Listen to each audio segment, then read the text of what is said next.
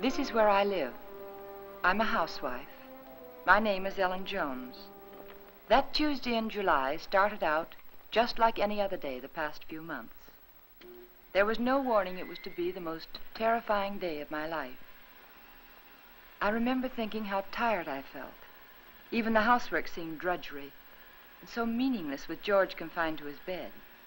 No one to see or care even.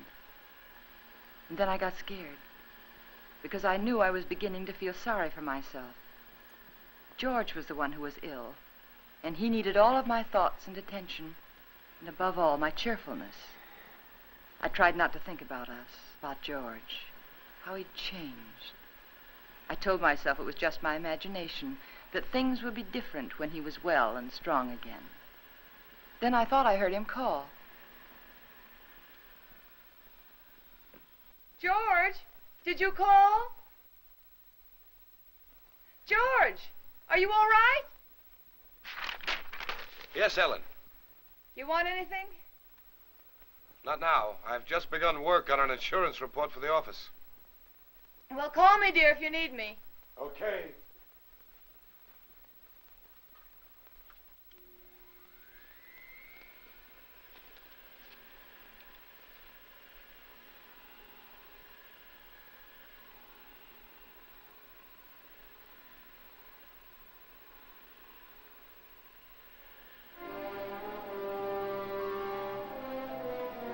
Somehow I had an odd feeling.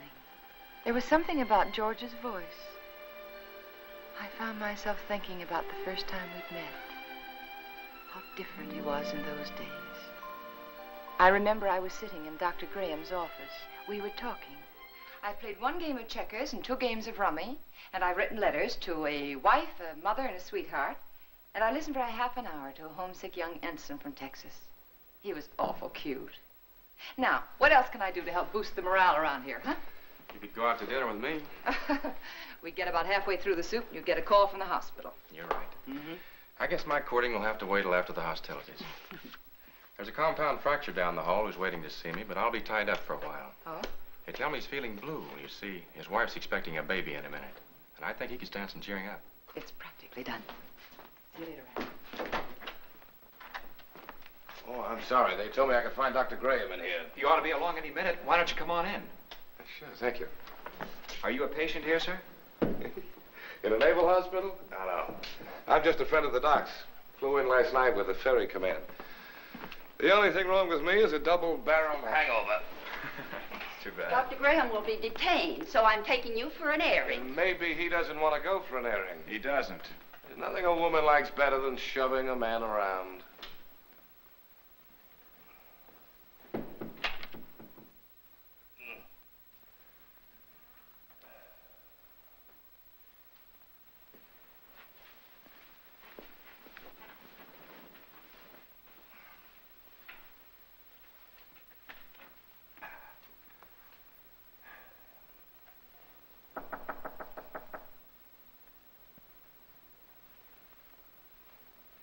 Hello. Hey. Who are you? I'm Ellen Brown. Doesn't suit you at all. It's much too plain. Oh, I'm sorry. I'd tell my parents about it, but they're still back in Kansas City. Now, what can I do for you, young man? I can think of a lot of things. Oh? Well, shall we begin with a game of cards? Well, I could read the newspaper to you. I could write a letter for you. I know. I'll sit right here and you can tell me all about that wonderful baby you're expecting. The baby you're expecting. Does Ripley know about this? I beg your pardon? Skip it. Which is your bad leg? Well, neither one of them's working very well today. Oh, my head. Is your head bothering you? Terribly. Both of them. Would you like me to rub it for you? You couldn't think of anything nicer. Good. There. Now relax. Oh, close your eyes. Now just think of something pleasant. Pretty soon you'll be going home to your wife. Won't that be wonderful? Think what she looks like. pretty she is. Lovely. Beautiful blue eyes, short nose, soft brown hair, and lovely, kissable lips. Well, there's nothing wrong with your morale, young man. I'll recommend to the doctor that you be sent home to your wife immediately. Say, wait a minute. Wait, you're all dressed. Naturally. Well, George. Hello, Ranney. Son of a gun. What are you doing here? Enjoying myself immensely? his leg isn't even broken. No? No, it Hey, isn't. Doc, what kind of nurses do you have around here anyway? Hey, what goes on here, Ellen? But when I came in here, he was lying there all covered up, and he let me make an absolute idiot of myself. Rubbing his head. Both of them. Best cure in the world for a hangover. Ellen, this is George Jones, an old and untrustworthy friend of mine. Now, remember, I saw her first. George Jones. The name suits you perfectly, completely undistinguished. I wouldn't say that, honey. Someday you may wind up wearing it. Wait. Shall we go? She's cute.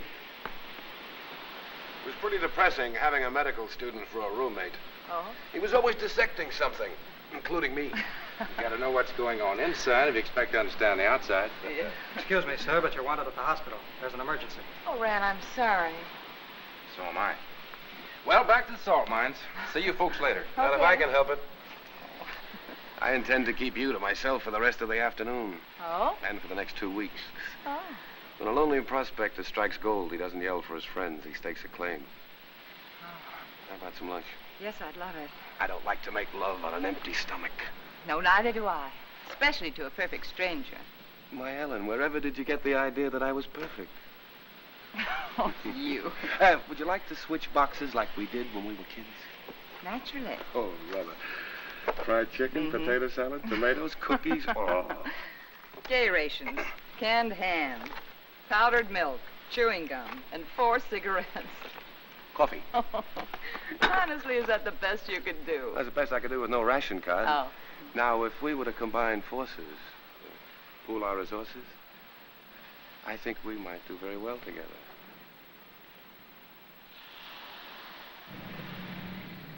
Here we go. Bye, George, and good luck. Thanks, Ran. Goodbye, darling.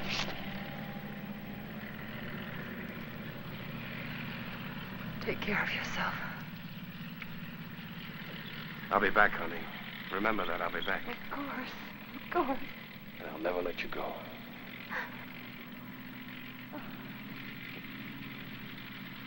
Goodbye, darling.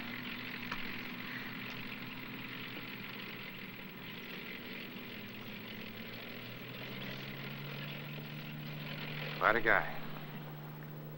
Yeah, quite a guy. I'm going to marry him, Rand. I'm going to marry him just as soon as he gets back. I figured as much. Are you sure he's right for you, Ellen? Oh, I don't know.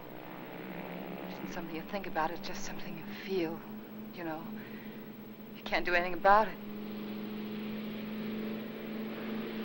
I know what you mean, Ellen. The guy with wings has it all over us fellas who walk around down here.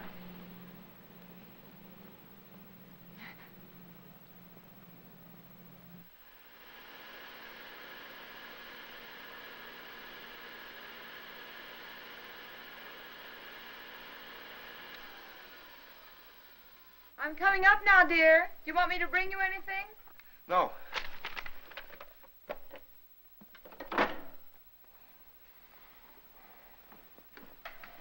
You all right?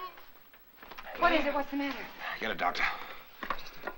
Here, take No, not that. Get a doctor. Another doctor, not Graham. But I have to, dear. He is your doctor. Don't argue with me. Don't call Graham. Get another doctor.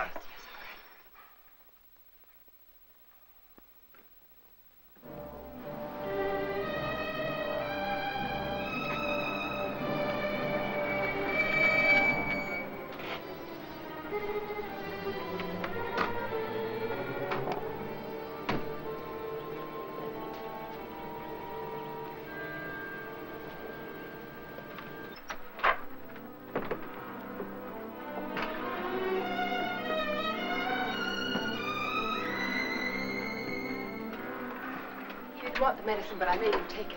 Good girl.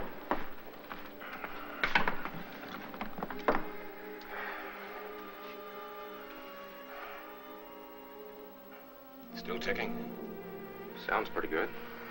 You're evidently feeling better than when Ellen called. What time is it?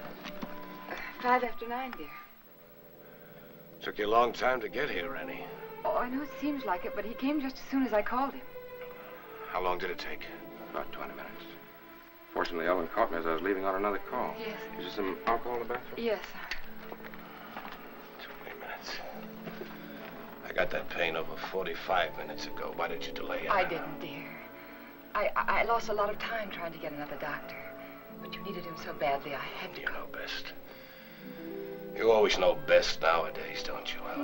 No, it isn't that. I just knew that he'd come sooner than anyone else. He's our friend, George. Color's better already. Ranney, let's not kid each other. We both know where I stand. My own insurance company wouldn't put a nickel on me. Now, look here. All of us are in that same boat. Automobile taking an unexpected turn, a brick falling from a high building, heart condition like yours. They're all hazards, but that doesn't necessarily mean they'll ever happen. Think of all the chances you took during the war. You didn't worry about them. Came out feeling better when you went in. Now, the only thing you have to do is lie here in bed and let us help you get well. Isn't that right, Ellen? Yes, that's what I keep telling him. You're lucky in many ways, George. You have a wonderful wife. She's developed into a fine nurse. I don't think I'll be tying up her exclusive services much longer. Now, you've got to cut out this way of thinking. Yeah, I know. Would you mind, Ellen? I'd like to talk to George alone. No, of course not. I'll be across the hall if you need me. Those were pretty morbid things you were saying in front of Ellen. Has she complained? Certainly not. But you got to think of her, too. She's looking a little worn. Now, when you get these ideas, try using a little mental therapy. Next, you'll be telling me I ought to see a psychiatrist. Might be a very good idea. You doctors are all alike. You can't cure a patient, you tell him it's all in his mind. I'm trying to help you, George. You know that. I'll drop in again this afternoon. Maybe we can talk this thing out. Yeah, maybe we can.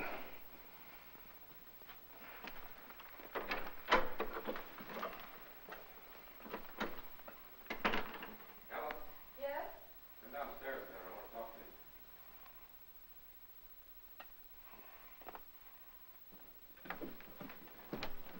you. Ellen, did anything particular happen to upset George this morning? No, not that I know of. Why, do you think he's worse? Frankly, I don't like his mental state. Well, I think maybe it's just the hot weather. Depresses him.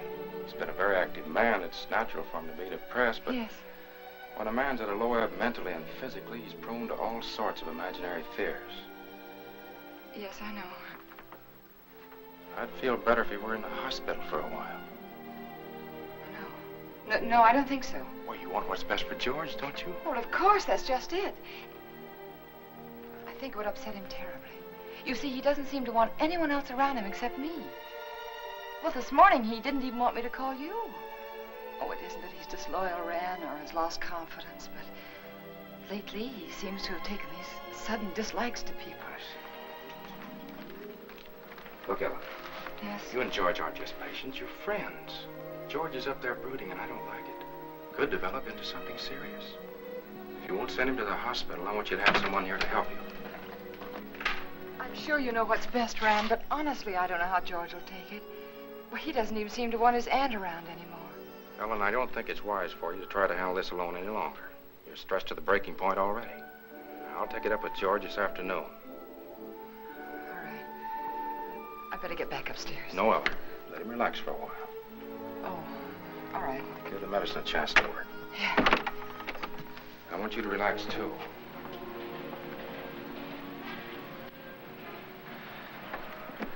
Remember now, you could call me anytime you need me, even if you just think you need me. Oh, thanks. I don't know what I'd do sometimes if I didn't remember that. Goodbye. Goodbye. You're doing fine. Thanks.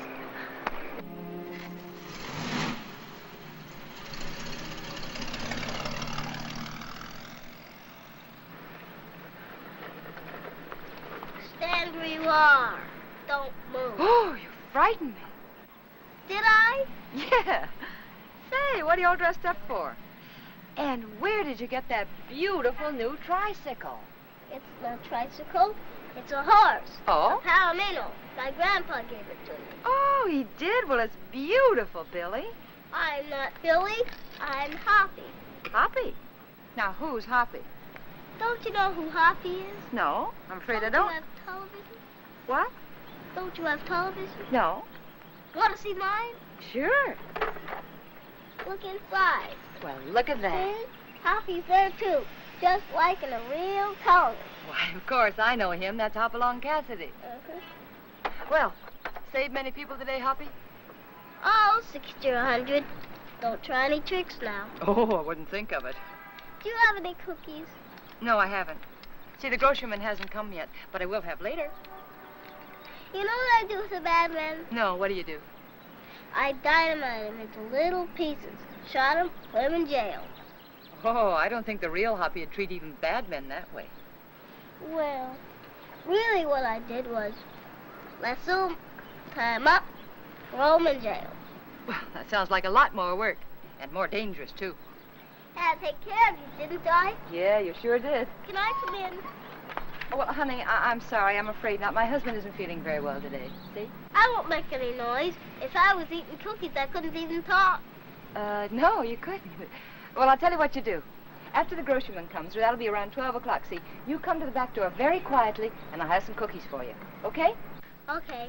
I'll ride my horse up and down and see that no bad people make any noise. Because I'm your friend, aren't I? That's right, Hoppy. You're my friend. Toot-toot! I'm an engine, I'm an engine. I'm going to beat that car at the crossing. Toot-toot! Toot-toot! Toot-toot! Toot-toot!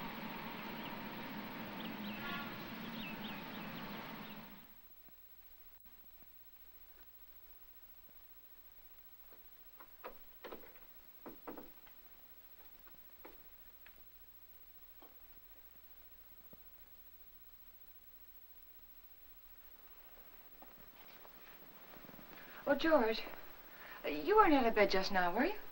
No. Oh, it must be the heat. I could have sworn I saw somebody right. So long. What, dear?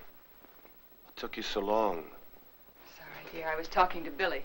I should say Hoppy. Here, let me change your pillow. You know, he's the little boy I told you about who just moved into the neighborhood. The one with the glasses, you know. Oh, he's an awful sweet little kid.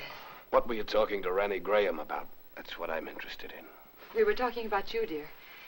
He thinks you worry too much about yourself. If I didn't, I don't know who would.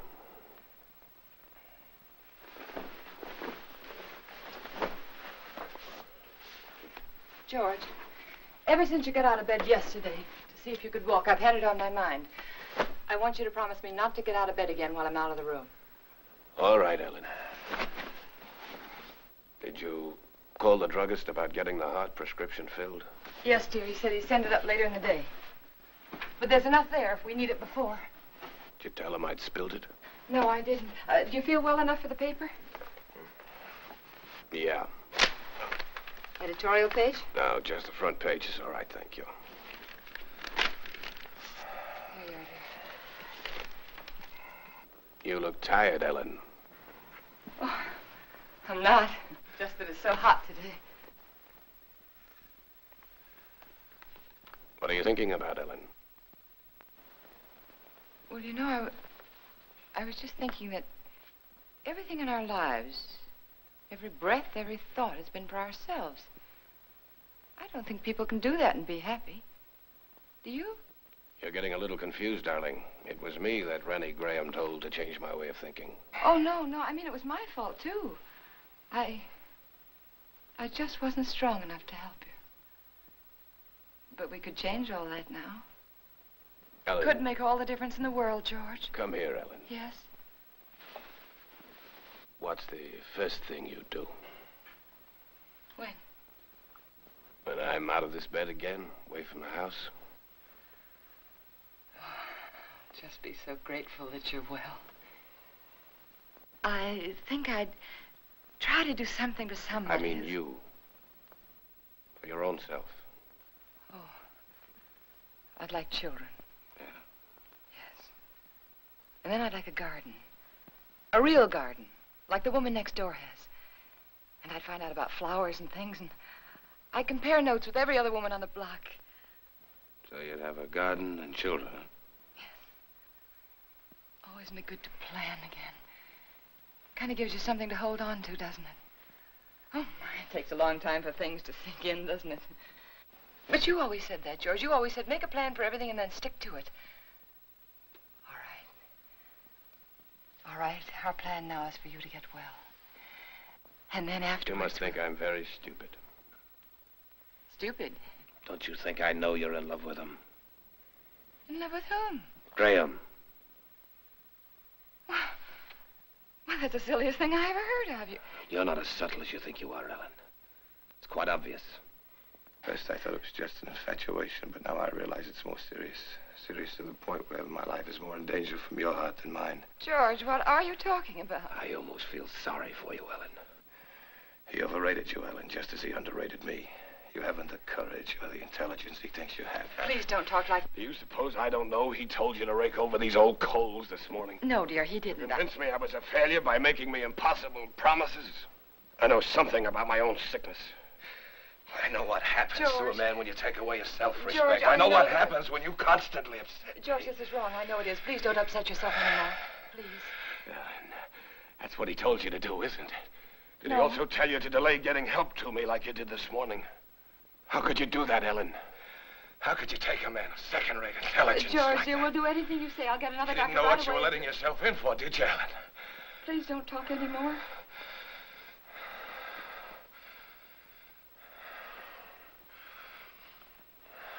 Rest. Rest. Oh, George, you just couldn't believe those things you've said about Dr. Grahame. I don't even want to hear his name.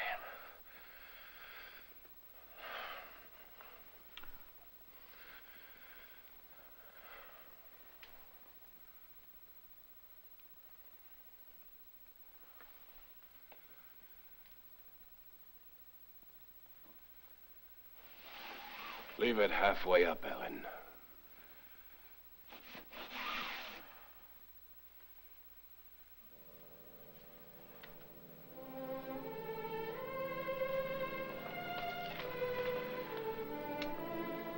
I was so hurt I could hardly keep from crying. But again, I reminded myself that George was terribly ill and he didn't mean it.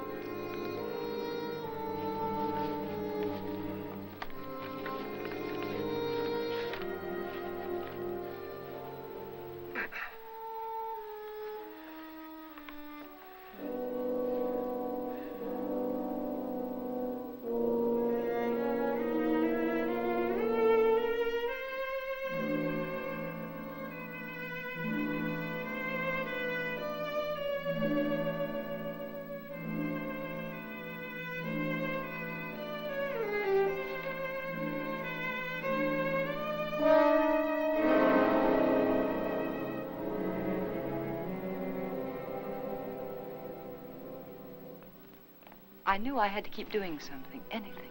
Anything to keep me from hearing George's words. He didn't mean them. He couldn't mean them. It was his illness, the heat.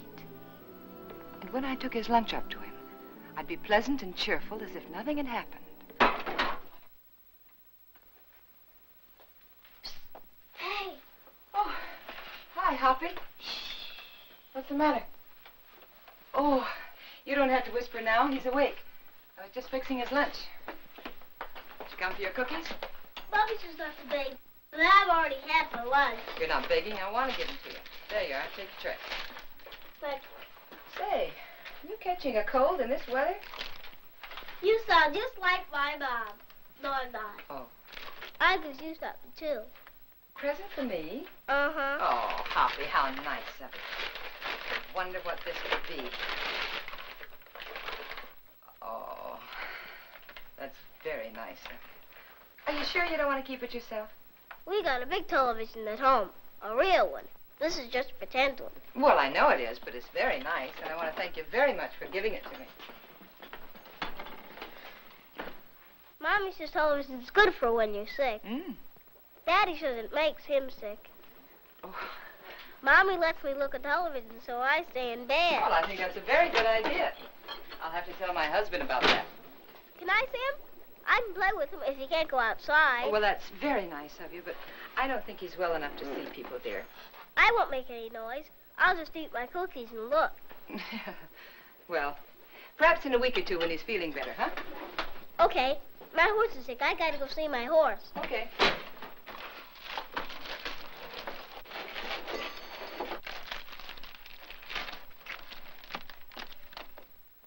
Can I take some cookies for my horse? Oh, by all means, take as many as you like. I'll go see my horse now. All right.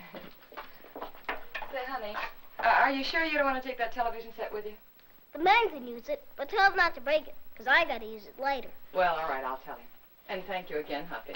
Bye. Bye. I always felt better after talking with Hoppy. I wondered how he'd look without his glasses.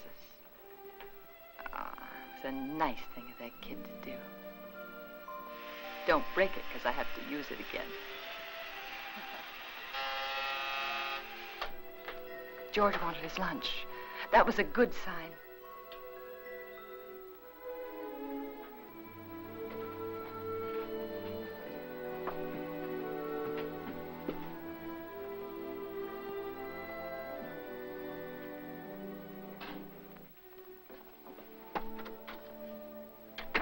Hungry? Yeah, as a matter of fact, I am. Good. Feeling much better. Hoppy sent you a present. Television set. And he says not to break it because he has to use it later. You two are getting to be great pals, aren't you? Oh, yes, he's a darling little kid. He's so eager to please. Oh, honey, not now. All right. But at least you're going to have clean hands and face before you eat. Ellen, has the postman come yet? What'd you say, dear? Postman, has he come yet? Oh, no. No, he's very late today. Guess it must be the heat. Give him this letter when he comes, please. Dear, I thought you were resting. What's the rest in a way? A relief to get that written. New insurance law affects the Emerson estate. I've got to check over. All right, dear, all right. I'll meet him at the gate. Give it to him myself. How's that? Good. Sure.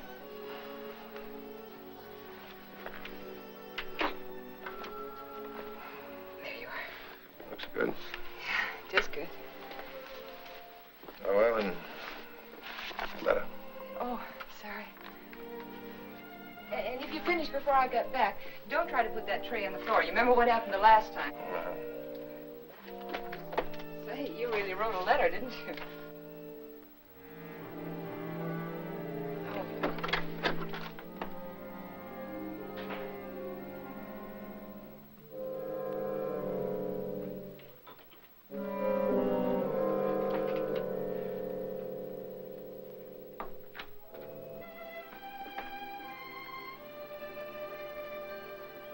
I wanted to stop a minute and chat with the neighbors, but I knew George wouldn't like it. He didn't believe in neighbors. And then I saw the postman.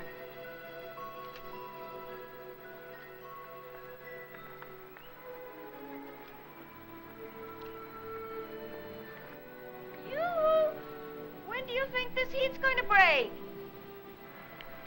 Morning, Mr. Carson. Oh, good morning, Mrs. Jones. Certainly is hot, isn't it? Oh, it sure is, especially with this mailbag. Looks heavy, all right. If I'm all in now, I wonder what I'm going to be like this afternoon. Well, I guess I'll live. Yeah. Everything's so high, I've got to keep my nose to the grindstone. Yeah. Got a pension plan. Did I tell you about it? Yes, you did. Well, you got to follow it to a T. Every penny counts. Yes. You know, my wife doesn't understand that.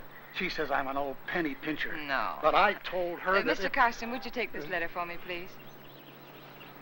Thanks. I'll swear, I bring in more mail than I take out. Well, I'm sorry. I'd run up to the mailbox with it myself, but I don't like to leave the house so long with my husband being ill and all, you know. No, I never figures how it slows me up lugging everybody's mail around this awful heat. Sorry. My feet are throbbing. Your feet ever... Yeah, I know just what you mean. You know, I ought to be way out in Pine Avenue and Merritt Street, but no, with the way I'm going, I won't be out there till 1 o'clock. Sorry. Well, with everybody giving me mail to take back. Is that mail for me? Huh? That mail, is it mine? Oh, yeah. Excuse me. Thank you. It's all right. It's that retirement plan that keeps me going. Yeah, I'll bet it is. Well, thanks again, Mr. Well, Garcia. you're welcome. Well, glad to see your husband's well enough to be up, Mrs. Jones. Goodbye. I wish I could lie down for a while.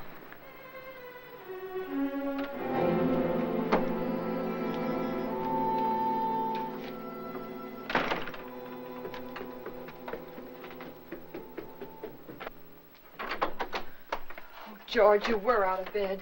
And you promised me you I wouldn't. can't get out of bed in my condition. But, dear, the postman said he saw you at the window. Did he really? Well, no, he didn't actually say he saw you. But... Postman's got a touch of sunstroke. Yeah, me too, I guess. Oh, that hot wind certainly doesn't help much. You finished? It's very nice, thank you. I'm glad you got that letter off. Come over here, Ellen. Sit down.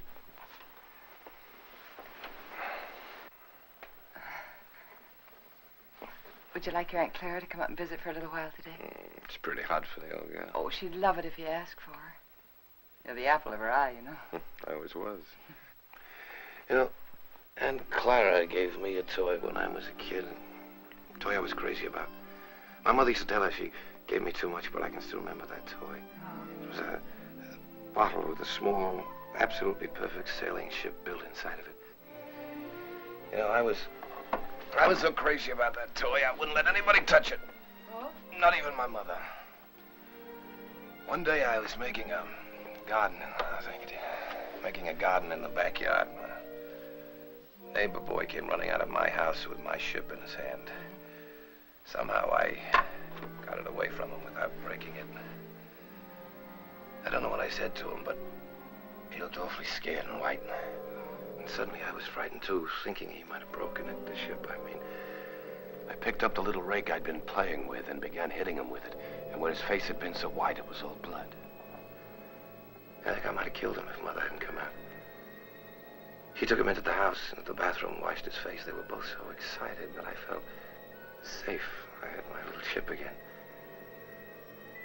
When the neighbor boy stopped crying, Mother turned to me and she said, "Give it to him." She sounded so strange and quiet, I knew I had to.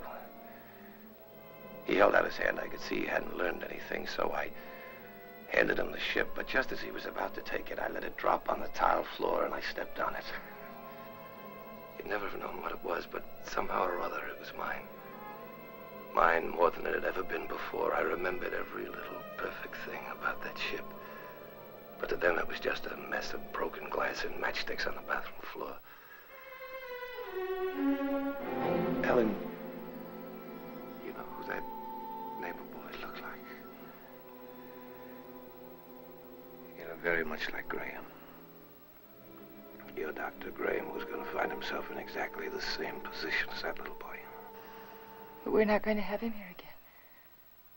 But that doesn't change the fact that you're wrong about him. He's been wonderful to you, so thoughtful and given you so much time. Maybe that's because he's a bachelor, huh? No home life. He's been a good friend to us. Ellen, time's limited, so you must listen carefully. Ranney Grahame may have you, all right. But he'll be disappointed with what he gets. George, please. George, I can't let you talk this way anymore. I'll fill this up.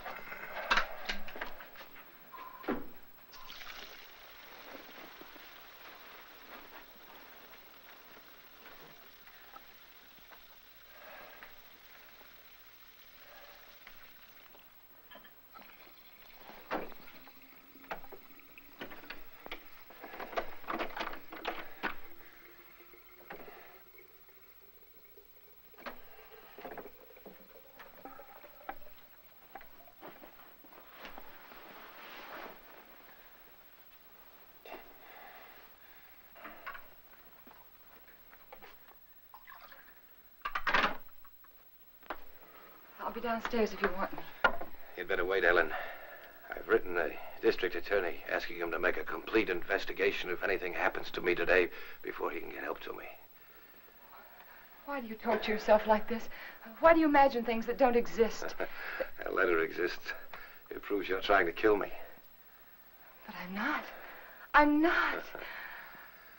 If I can't help you, George, then I'm going to get someone else in who can. It's not me that needs help now, Ellen. You gave that letter to the postman yourself just a while ago. Yes, I gave him the letter, the one that you wrote about insurance policies. I knew you wouldn't recognize a district attorney's name if you saw it. Nobody ever does. Isn't that strange? Everybody knows he's a district attorney, but nobody ever knows his name. We are going to get someone else in, another doctor, because this is all in your mind. My mind is fine. Just to reassure you on that point, let me tell you that letter was about insurance. I told the district attorney how much insurance we had on each other's lives. That if either one of us died, the other would do very nicely for the rest of his life. Or her life very comfortably indeed. Oh. I also told him how you and Dr. Grahame, how you were working together to aggravate my condition so it wouldn't look like murder. George! I also told him how you were gradually giving me overdoses of the heart medicine. But that isn't true. Anyone would know that isn't true. Would they? Why is that bottle almost empty, huh? We only got it the other day. Well, you told me that you spilled it on the tray. You told me that yourself, George. You didn't tell the druggist that. Oh, Mr. Phillips will make an excellent witness against you, Ellen. He'll be the first if anything happens to me. And let me tell you, there'll be others. The letter takes care of everything. The druggist, the medicine, the doctor, he's in it too. Oh, you've implicated your old friend Grahame, you know. Nothing's going to happen to you. I don't know whether you're doing this to frighten me or not, but I'm going downstairs and get that letter back from that postman. You're not going anyplace anymore, Ellen. Because I'm going to kill you. I decided that definitely this morning.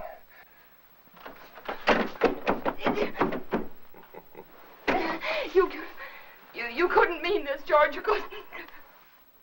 George, you know I wouldn't hurt anybody. Anybody, much less you. George, think. It's me. It's Ellen. It's Ellen. But you did want to be rid of me. It was in your mind. That's why you feel so guilty, isn't it? No. The letter will take care of Grahame. I'll take care of you myself. I'll make it look like self-defense. Please don't. There are just too many things against you, Ellen. You used to say that you were lonesome until you met me. George. George, you love me. I loved you, George. And since I've been sick, since he's been coming to the house, you've hated the sight of me. No, I haven't.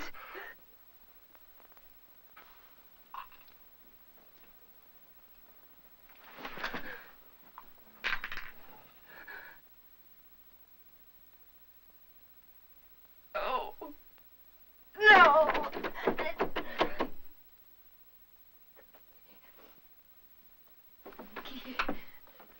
Key. It was one of those awful dreams. The kind I used to have when George was overseas. That man lying there was George, my husband. He was dead, and he died trying to kill me.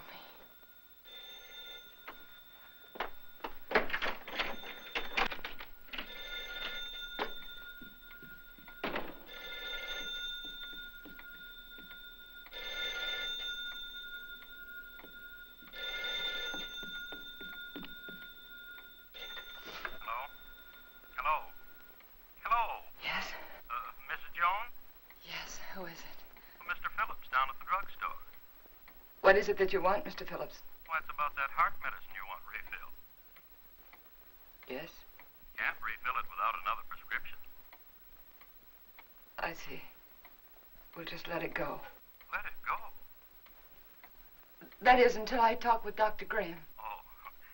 By the way, Mrs. Jones, according to my records, you got that prescription filled just the other day. But my husband knocked that bottle over on the tray and spilled it. Oh? You didn't tell me that when you called before.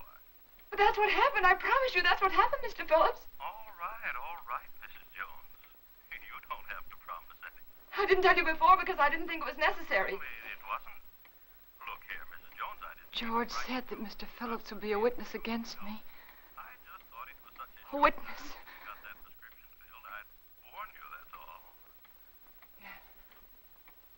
I'll see that you get another prescription. Yes, you just get in touch with Dr. Grahame. Oh, why didn't I tell him about George?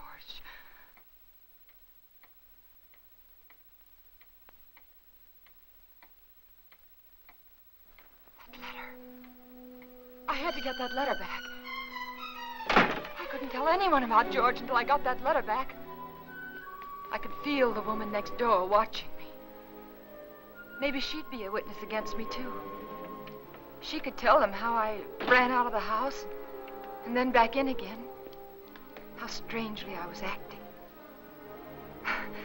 It wouldn't matter what she thought if I could only get that letter back. And I tried to think, which way did he go?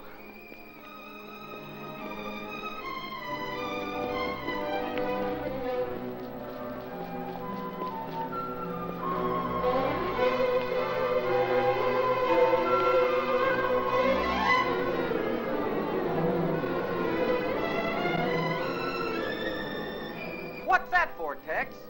Who knows? The heap needs everything we can put in it. Yeah, but what'll it do? Who cares? Pardon me. Can you tell me, did the postman go by here yet? The postman? Yeah. Yeah, old Oddball plowed his way through here a little while ago. Oh, which way did he go, do you know? That away. Oh, thanks. Yeah, up that way towards Merritt Street, you know. Yeah, I know.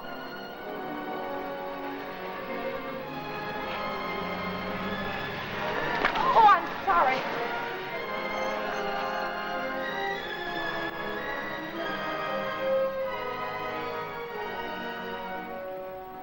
That's right. You know, every time I go home at night, I always tell my wife, Laura, if it wasn't for that pension plan in view, I just never get up. I just drop in my tracks one of these days, and that'd settle it. I just never get up anymore, and that's all. You know how it is. Hello, when Mr. you Karsten. See you later, Joe. See you later, Mr. Jones. Well, Mrs. Jones, what are you doing out this way? I was visiting a friend. Oh, that's nice. I wish I had more time for visiting.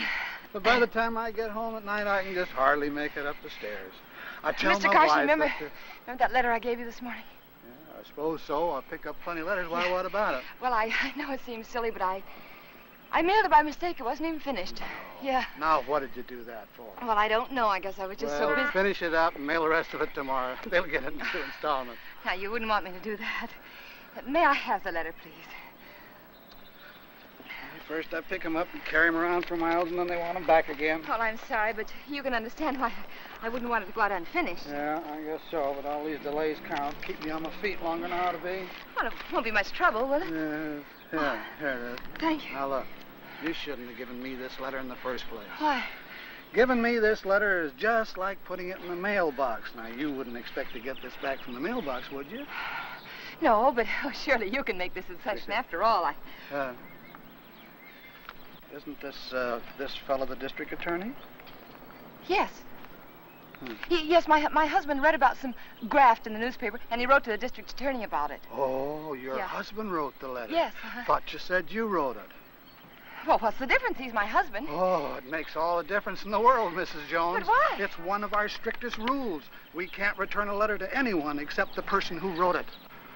But, Mr. Karsten, my husband's sick. You know that, and he sent me to get the letter back. Yes, I know that. Oh, don't be so obstinate. You know it's all right. He's sick. Give it to me. Obstinate. Now, how do you like that? After standing here patiently in all this heat trying to reason with you, you're the one that's being obstinate. You don't seem to realize it's against the rules. Well, what do you care if it is against the rules? I have to care, but you don't. You're not the one who'd get fired. Oh, I'm sorry. I'm very sorry, Mr. Karsten. I forgot what it means to you. Your responsibility and all. It must be this terrible heat. Please. I know how anxious my husband is to get that letter back. It was my fault. You see, I mailed it by mistake. He's awfully upset with me. He's very angry with me, Mr. Karsten. Couldn't you please help me? Couldn't I please have the letter back? Well, tell you what I'll do. Yes? I'm all through the route until this afternoon's delivery, and since it's so important, like you say... Oh, it is. Well, if you'll give me a lift back to town in your car so as I won't lose any more time... I will. I'll go over to your house with you right now and give the letter to Mr. Jones personally. No, you can't. But, Mrs. Jones, this way I'll be sticking to the rules and your husband will get his letter back. But my husband didn't sleep last night. And he fell asleep just before I left, and I wouldn't want to wake him. I'm trying to do the right thing by everybody concerned.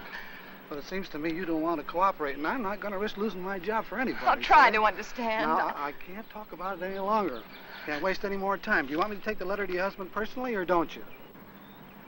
No. All right, then I'll take it to the post office like I'm supposed to. You can go down there and get it from the superintendent. Superintendent? Yeah, he's got more authority than I have. Maybe he'll give it to you. I see. But you better not waste any more time. Once I bring the mail in, they send it out right quick. Oh. Once it leaves the post office for delivery, nobody can stop it. The post office downtown? Yeah. Yeah, thanks. Oh, Mr. Carston, how do I get there? The shortest way on it? Right on down the boulevard, shortest. You can't miss it. Thanks. How much time do I have, do you think? Oh, about 2:30, maybe a little before. Thank you.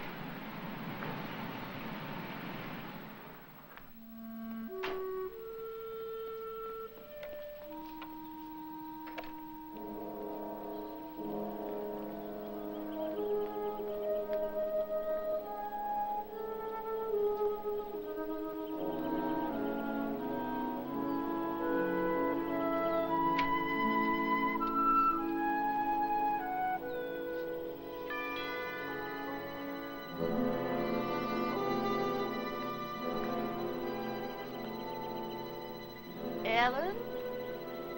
Ellen?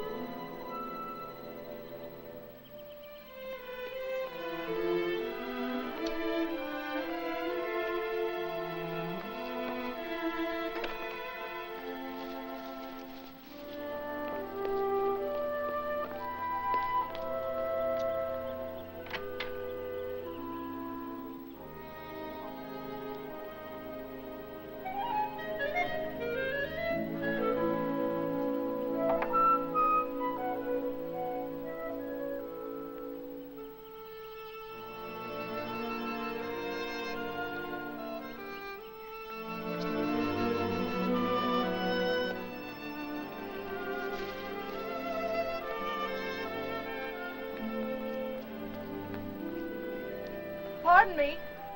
Yes? Have you seen Mrs. Jones this morning? Yes, she went out about half hour ago. Went out?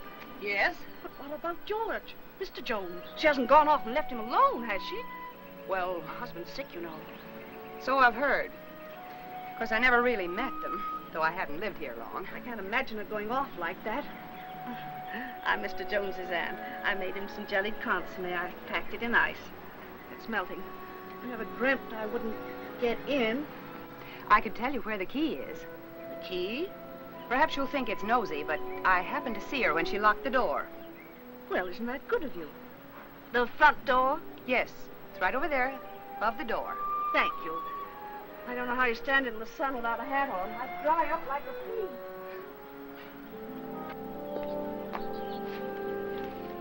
The top of the green shutter, the far side of the door. I found it. If there's anything I can do for you, just call me. You're very kind. Thank you.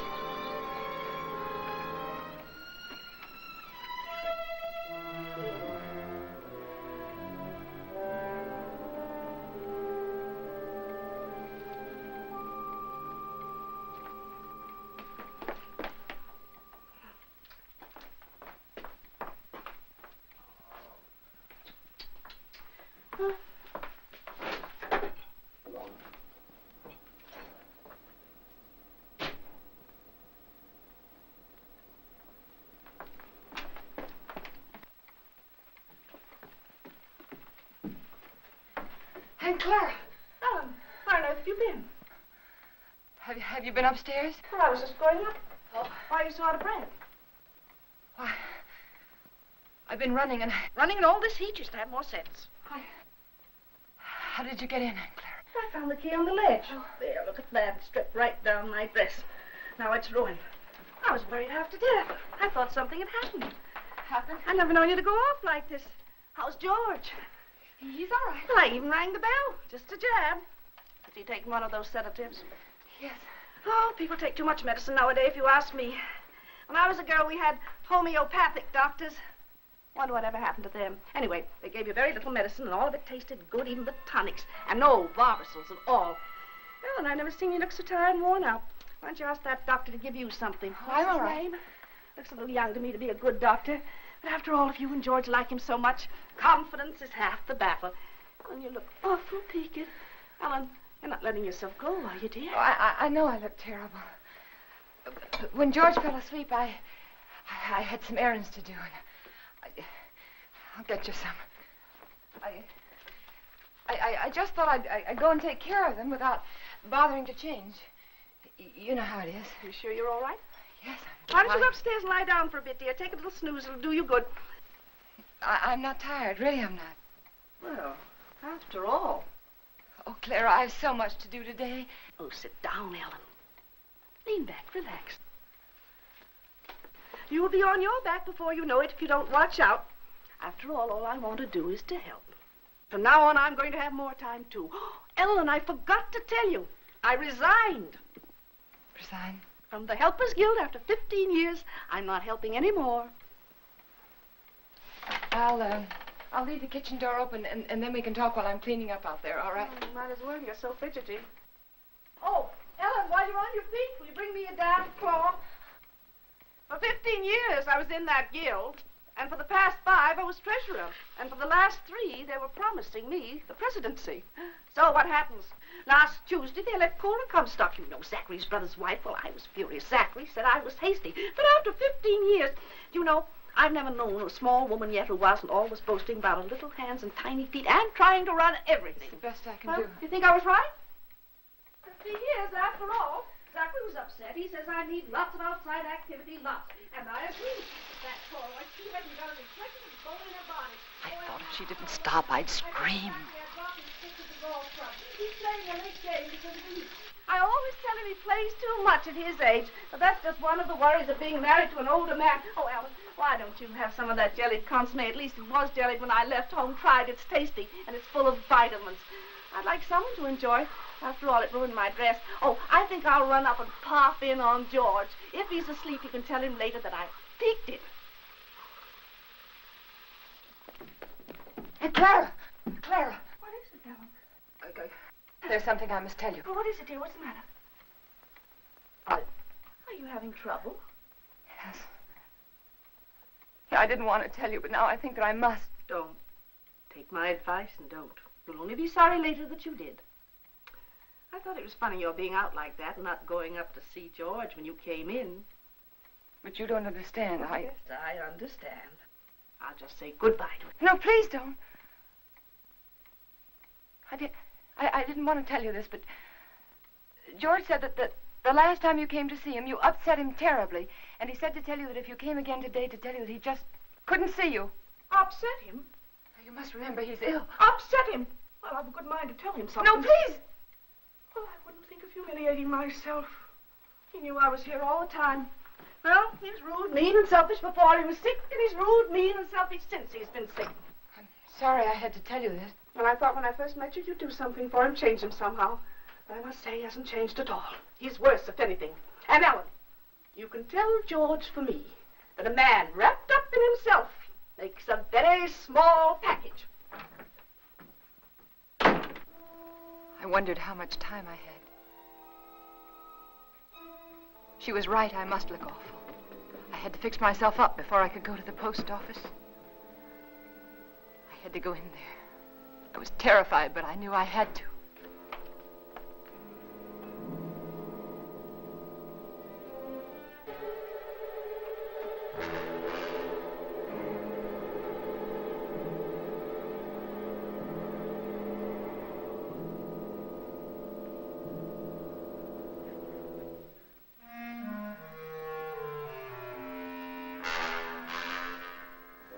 George, he was dead. I mustn't let myself think about it. I mustn't think about anything until I get that letter back. That letter that said I killed him. Maybe it was a dream. No, it wasn't. I must fix my face. I must look presentable. Like any other housewife making a simple request for a letter. A letter that was mailed by mistake.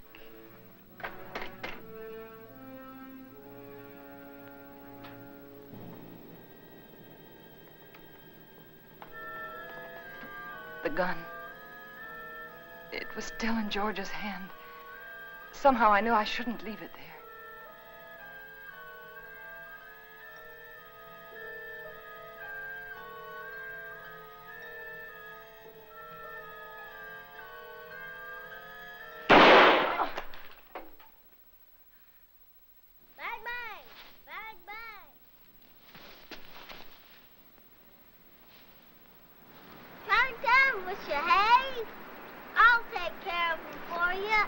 It's all right, Hoppy. It was the radio. I just turned it off. Need any help? No, everything's all right. I see it. Bang, bang! Bang, bang! Hi, gotcha. I prayed that no one else had heard that shot.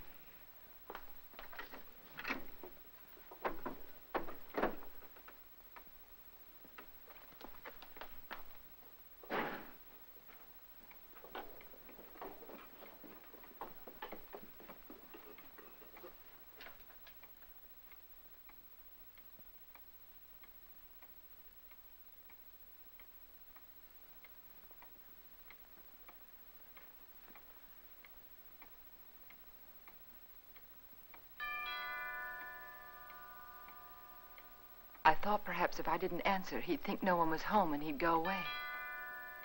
But he didn't. He just rang the bell again and then stood there.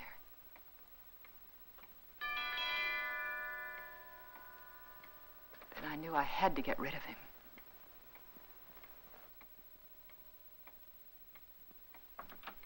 Yes? Good afternoon. I'm Mr. Russell. Yes? I'd like to see Mr. Jones. He's expecting me. Expecting? Yes. He telephoned me the other day. Well, there must be some mistake. My husband is not well. He isn't able to leave his bed. He told me he was ill, but he did telephone to be here this afternoon. Well, nevertheless, he isn't well enough to see anyone. But it's a business matter, Mrs. Jones. I'm sorry. But the doctors forbid him to see anyone. He warned me that I'd get some resistance from you. He did? He explained that you were over-solicitous about his health, but that I wasn't to take you seriously. Oh. Your husband only wants me to authenticate some legal papers. I'm a notary. Won't take but a few minutes. I'm sorry. I've already told you he isn't well enough. He's had a relapse.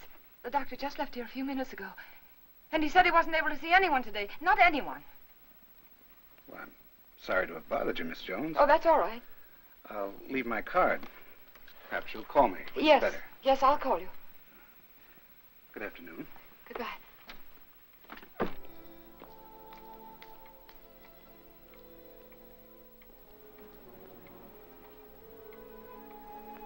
Could he be another witness? Couldn't think what I'd said to him. Oh, I'd have to be more careful.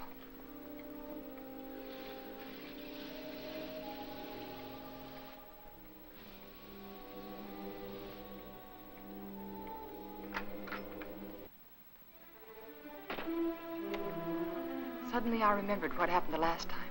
I had to be sure no one could get into the house.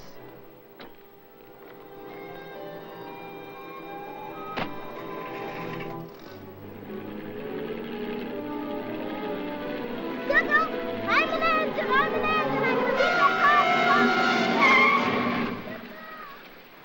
Hi. Reach to the crossing, didn't I? Billy! Where are you going? Are you all right?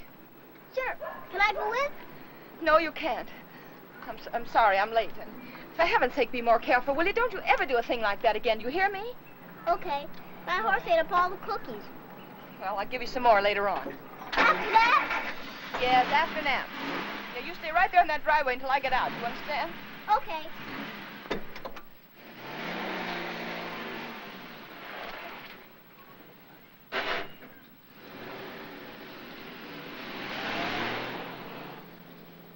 All I remember about the drive downtown was I kept thinking, this time I must control myself. I must keep calm.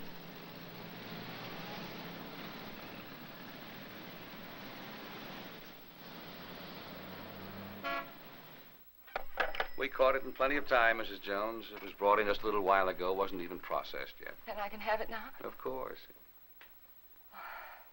Heavens. I'm glad we caught it in time for you. My husband will be so pleased to have it back. I'll give you one of our regular forms here. And... Form? Yes, one of these. Oh. You mean I can't take the letter with me now? Just take the form home to Mr. Jones, have him fill it out, and when you bring it back, I'll have the letter right here, and I'll give it to you. But why is that necessary? Just regulations. Oh. Among other things, it'll give me a chance to compare Mr. Jones's handwriting with the writing on the envelope. Well, I can assure you it's my husband's handwriting. Yes, I'm sure, yes. Yes. But I must have one of those forms for my records. Oh. But my husband's been very ill, and everything bothers him so. And if I don't have this letter for him when I go home, he'll be awfully upset. Why should he? Well, you see, I'm afraid that he said a lot of very strong things, and he regrets them now. You can explain to him that it won't be delivered. It'll be held right here till the form comes back. Yeah, but it's so hard to reason with a person who's ill. Well, you know how it is. They exaggerate the importance of everything. And what with his heart condition, I wouldn't want to take a chance. Really, I must have the letter for him when I go home now. I must. Mrs. Jones, I think I can take a chance. Thank you. I'll let you fill out the form for your husband. That's very nice. On one condition. Yes. I, of course, must make sure the contents of the letter. What do you mean? It'll be strictly confidential, but of course the letter must be opened and read. Open the letter? Yes, to make sure that it is the letter to the district attorney, as you say. No, you can't. I beg your pardon. I won't have anyone prying into my husband's mail. Prying? I want that letter back, do you understand? Unopened. Mrs. Jones, I was about to tell you, if you'd let me finish, that I would call your husband for you. Explain the situation reasonably and ask his permission for you to open the letter, not me. I'm sorry.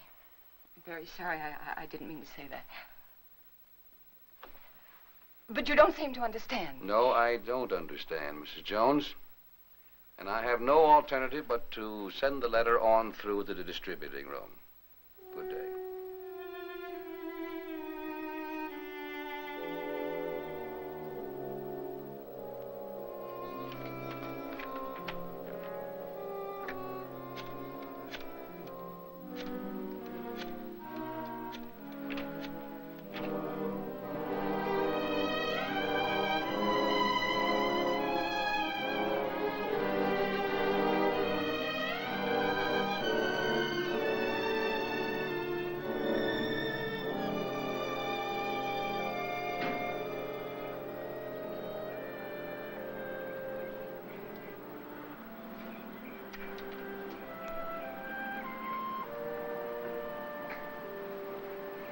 Mrs. Jones. Mrs. Jones. I don't want to intrude, but I couldn't help noticing you all day long. I've had the feeling that something was wrong, and I'd so like to be able to help you. Oh, I know we haven't been too neighborly, but trouble's something else again. Can I help you? Is there something I can do for you?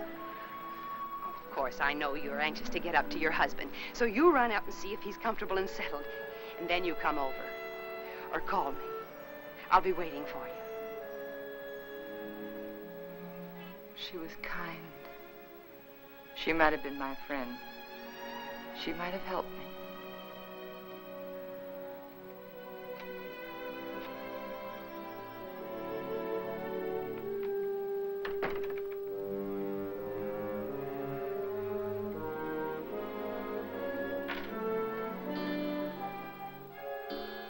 And then I remembered Rand.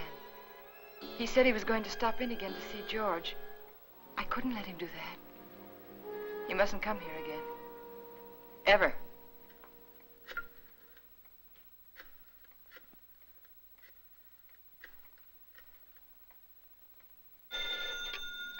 Dr. Graham's office. Hello, this is Mrs. Jones. Is Dr. Grahame there? Oh, he isn't here, Mrs. Jones. Can you locate him, please? It's urgent. If it's an emergency, I could trace him through his house calls. Please do. It's very important that Dr. Grahame doesn't come here today.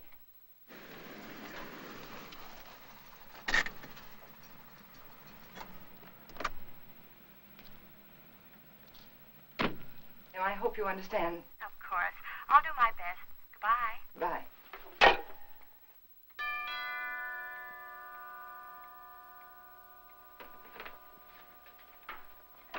Doctor, I just called your office and I just told your What nurse is it? that Well, George felt he wanted to consult another doctor. And I did too, and he just left, and I really think it'd be better if you didn't see him again today. Oh? What doctor did you call? Oh, I'm sorry, I've forgotten his name. I called the lady next door for her doctor, and she gave me his telephone number, and George liked him very much. I see. Yes. Is he a heart specialist? Yes. That is, I think so. Mm-hmm. What was his diagnosis? I don't know. But really, George is feeling much better. I'll call you tomorrow, Doctor. Now, wait a minute. What's happened, really? Well, you see, after... No, please don't, please. Don't go up there. It's better for everyone if you just don't go up there.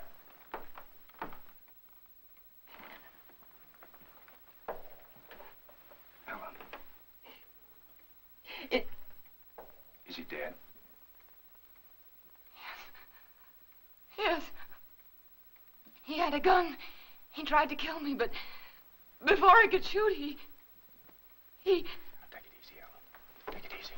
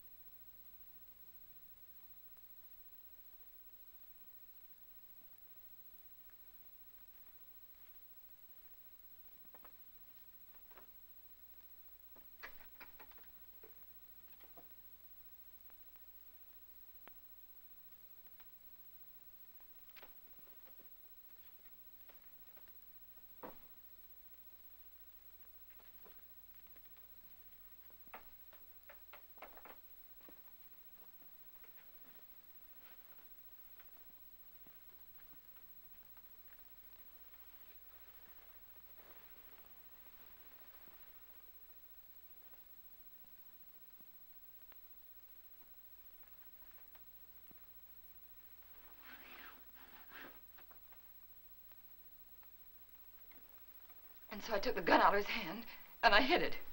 I had to. It looked as though he died protecting himself from me. All right, Ellen, but why didn't you want me here? I don't know how to tell you. That letter said that we planned his death together.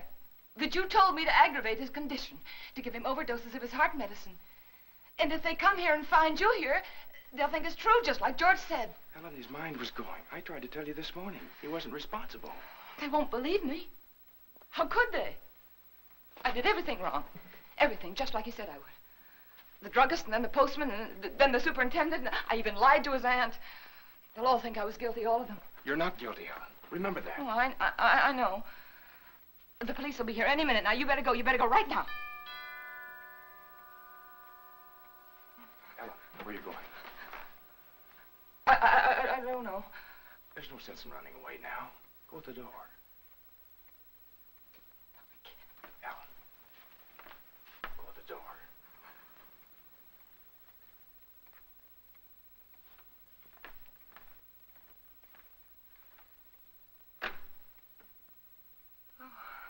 Hello, Miss Jones.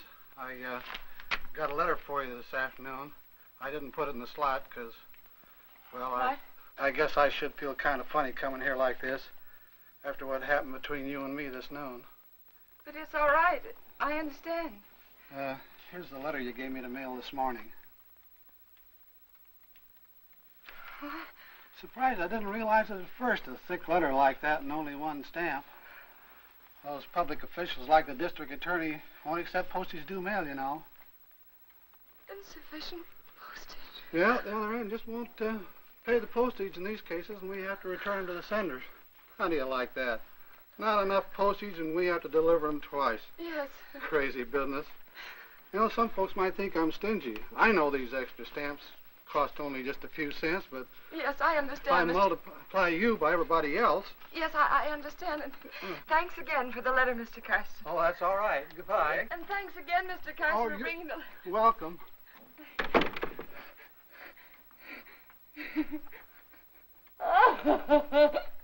Oh, it's so funny. It's so funny.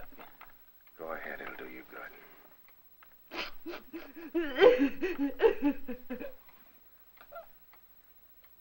You know, I tried so hard to get back. All right, Ellen. You've got it now.